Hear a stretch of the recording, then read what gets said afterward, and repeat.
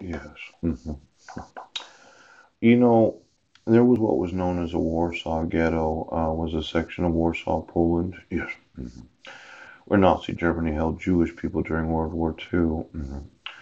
Now, I'm thinking that somebody other than the FEMA camps, yes. Could you get me the FEMA camps again to all of those wired camps that I know they're real? I mean, just call Homeland Security and the Federal Emergency Management Agency. Yes. And then well, I know they're real. Okay. I've seen pictures of them. But I'm kind of thinking that somebody is wanting to cause a war. Yes. There's a refusal to enforce the actual laws. Right. There's a very good probability of the breeding of people. Poof. There's a top secret communication of those in the brass. And then there are the federal and state employees that feel no compulsion to enforce the actual laws that have already been passed, as in, well, we're not getting sued and we're not going to prison. Poop. Now, when I add it all up, yes, there's a good probability, yes, that you could force 350,000 Jews lived in Warsaw, yeah, and they were all forced to live in an area covering 1.3 miles. Yes, that's a lot of people in a very small area. Now, how big of an area would you have to make 10 million people live in that area? Now, if I looked at the multiplication here, right, 350 times 4, yes, and then I did that times 8, yes, that would be 32 square miles. Poop. Now, if it was underneath a national park, yes, and you only knew about it because you're a park ranger, yeah, yeah.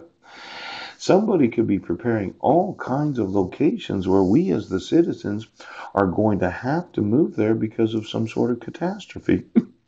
Now, I do know about the deep underground military bunkers, and I appreciate why the Army, Navy, Air Force, and Marines would need that. There's no way that I would understand why the National Guard or Homeland Security or the Coast Guard would need it. See, these are government agencies. When you're a department of the federal government, Homeland Security, yes, you actually have no war footing. There's no reason for you to want to dig out 30 square miles underneath the national park so that you could obligate the whole population to move there.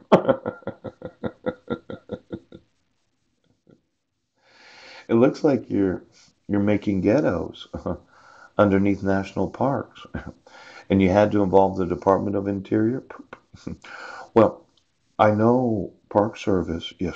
Is there some place that you wanted me to know about that you do know about that if I went into that secret cave, I'd find myself in 30 fucking square miles right now? Now, for every federal employee that doesn't have the ability to differentiate between military and government employee. Okay. Federal employees can be held personally liable for the refusal to enforce federal laws. Yes. For every general and admiral, yes, and all the soldiers and sailors of the United States military. There's limited amounts of liability that a soldier or a sailor could actually be involved in. Yes.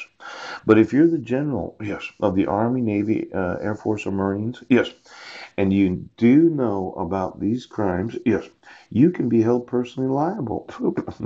And then for every DOD school, yes, that does know about my son's playing in the wrong grades, yes, they can be held liable. And then for all the senior executive service of the federal government that are employees, they are not military persons.